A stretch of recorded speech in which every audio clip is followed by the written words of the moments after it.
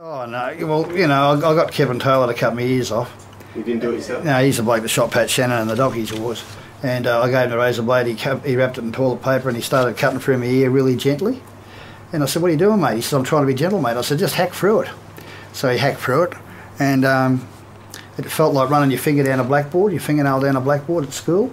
You know, that sound, it goes all the way through you. Yeah. And it felt like that going all the way from your head, and I felt that semicircular hot water discharge coming out the side of my head. It felt like hot water was pouring out my head. It wasn't, it was blood. I wrapped a towel over my fucking ear, and Kevin Taylor ran off to be sick. I said, come back here, I'm not going for through life with one fucking ear.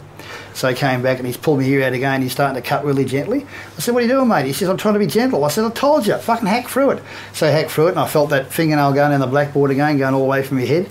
Then I felt the semicircular hot water flush coming out the side of my head, but it wasn't hot water, it was blood. I wrapped the towel around my head, he stuck the razor blade back on my fingers. When the screws had come through the door, it took me 3 years to work out I didn't cut off my own fucking ears, because I went crazy after that.